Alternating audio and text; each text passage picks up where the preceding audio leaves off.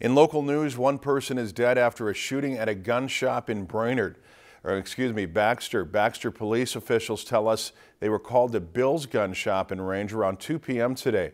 A man was found dead at the scene from a self-inflicted gunshot wound.